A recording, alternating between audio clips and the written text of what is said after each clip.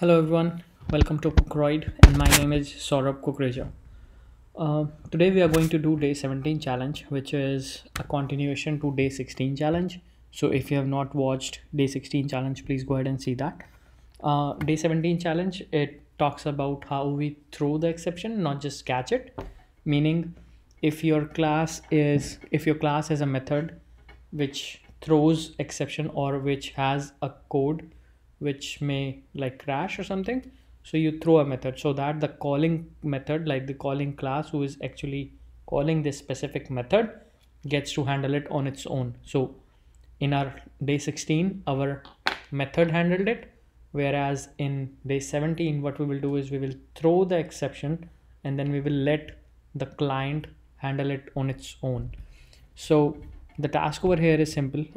We have to write a calculator class, and we have to add a method power in that, which should basically uh, give the result of n is to p, meaning n into n into n, p times.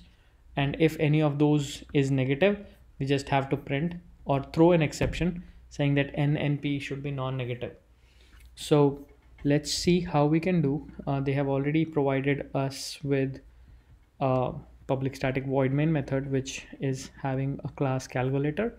So first step for us would be to write a class calculator, and in this class we have to define a method power which takes two input parameters. So let's say int power is the method name, and which takes two parameters, int n and int p.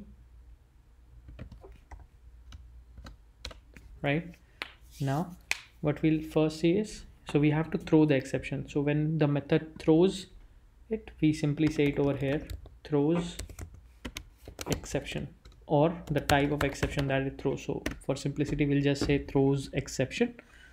And first step we will do is we will check whether if n is greater than equal to 0 and p is greater than equal to 0, are we supposed to take zeros or no? Yeah, if it's negative, that means we can expect 0. We'll do our operation, or else we will throw the exception. And what will be the message when we throw? The message will be this thing. So we'll just copy this and paste it over here. And now our operation should be simply, if both are negative, both are positive, I'll say int result equals to 1, and then I'll have a for loop. I'll say int I equals 0, I less than p, I plus plus, simply running a loop p times, and I'll say result equals to result into n, and I'll just return it. That's it. Let's see if this compiles successfully or not. But that's the pretty much okay. Wrong answer. Oh, not with the full stop, I guess.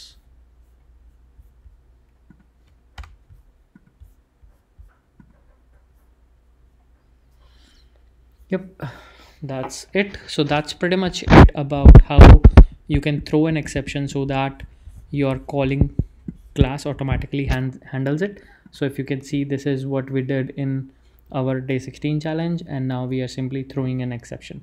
So thank you for tuning in for day 17. Please let me know if there is any challenge that you would like me to solve. I'll be happy to solve that, and please let me know if you have any questions. Thank you so much for tuning in, guys.